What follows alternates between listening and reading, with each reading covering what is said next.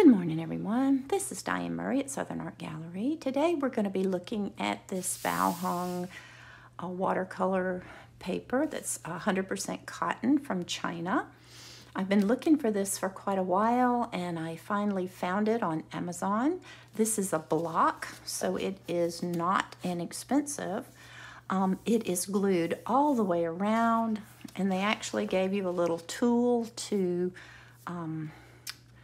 take the pages off. The glue on this is amazing. I have found in the past that the blocks from arches will separate from the paper will separate from the pad prematurely. This did not happen with the Baohong.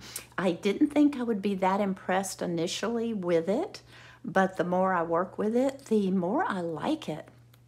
I like rough paper, so this is their rough paper. This is a 7 by 10 inch block, which is a very strange size.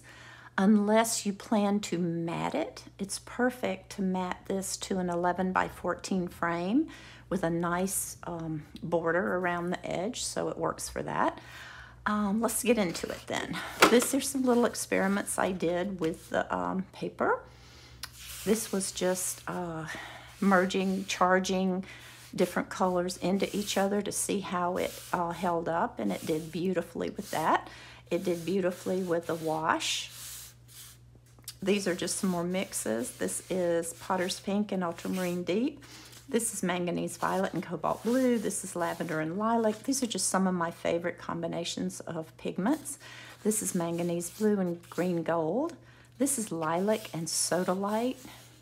This is Cobalt Turquoise and Lilac, and this is a dry brush wash. As you can see, the paper is quite substantial. I'm really liking it, and I'm finding that I really like the texture because I like textured paper. Especially the granulating pigments really come in beautifully on this, as you can see right here. So you can see beautiful textures in this. So initially I wasn't that impressed until I did this painting. This is a painting of my granddaughter, Leica. And it just held up beautifully with numerous washes, scrubbing, merging of the flesh tones, the shadows, everything. I just really worked this, and it did not overwork it. It stayed tight on the block, and I'm just thoroughly impressed with this paper. So I'm going to continue to work on this, and so far so good with it, and I will keep you posted if anything changes. Hope you found this helpful.